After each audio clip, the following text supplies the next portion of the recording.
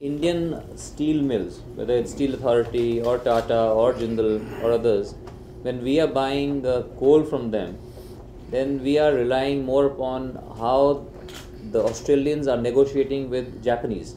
It's called the JSM, Japanese Steel Mills, and the same thing we are adopting. So now we want to have separate, Indian steel mills to negotiate with the Australians. Why should we just be following what the Japanese do? So, but historically, because they were consuming a lot more and India was consuming very little, but now since India's requirements have increased over the decades and they are going to further increase, and I'm sure we're going to overtake, we're going to be producing much more steel than even Japan is going to be.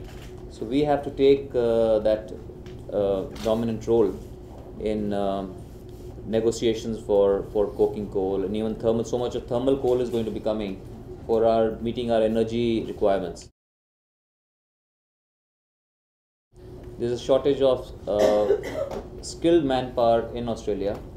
So how can we help in that, in giving skilled manpower to Australia? And today, during the course of discussions, it came out that rather than we just wanting to give skilled manpower to Australia, those skilled manpower could be producing in India, and we could be exporting the goods to Australia. Very sophisticated engineering items, large fabrications. So and Australia is completely open to that.